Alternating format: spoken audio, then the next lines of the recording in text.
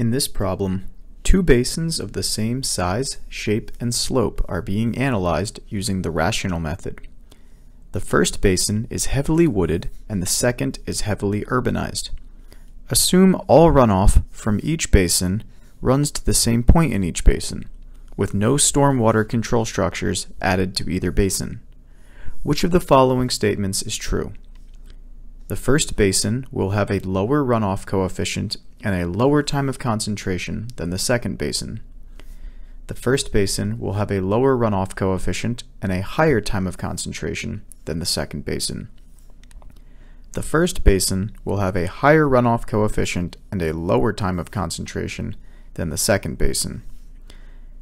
The first basin will have a higher runoff coefficient and a higher time of concentration than the second basin. So essentially, we've got two drainage areas, one heavily wooded, and these are all the pretty trees inside of it. Second one is heavily urbanized, and here are all the buildings on it. And they've noted in the problem that pretty much everything else is the same. So they load to the same points at the end, and there's no additional engineering structures to control the stormwater. So this is a question pretty much just about the rational method itself. So page 406, that got cut off, or PDF page 418 will give you the rational method if you want to look at it. It's pretty much just going to show you that volume equals I times area times C times T, which is going to be I is the intensity of rainfall, C is the rational method runoff coefficient, which is called out in the problem, A is the drainage area, and then T is going to be the time, or in this case the time of concentration. So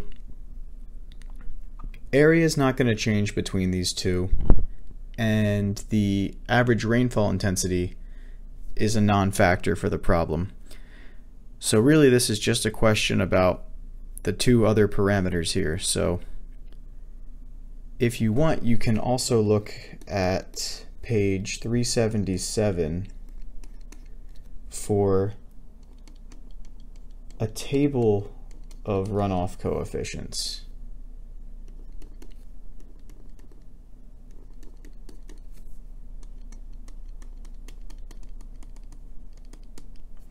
This would actually be helpful since the question is asking about whether or not each basin will have a lower or higher runoff coefficient.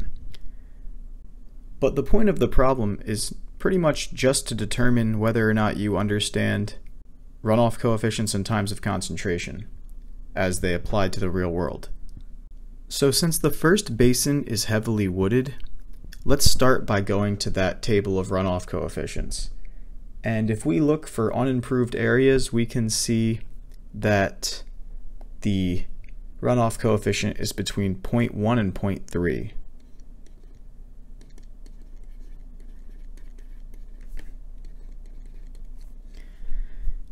And then all of the urbanized areas seem to have a runoff coefficient value that's higher than that.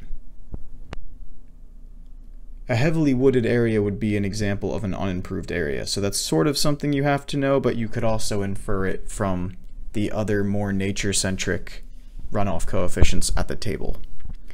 So this is going to show us that the runoff coefficient for the first basin is going to be lower. So that's immediately going to give us either this one or this one. And now we have to ask about the time of concentration. So the time of concentration is going to be based on the speed at which it takes all of the flow in the drainage area, the flow from the farthest point, to start contributing to the flow at the outlet where it's being measured. So in a heavily wooded area, the water is going to move a lot slower through it than in a heavily urbanized area where the water is going to run off, not infiltrate at all, and generally move at a higher velocity with way less lag time. So this problem is as straightforward as that, where we can see that the first basin is going to have a lower runoff coefficient and a higher time of concentration than would an identical second basin that is much more urbanized. So that's really all it takes to solve this problem.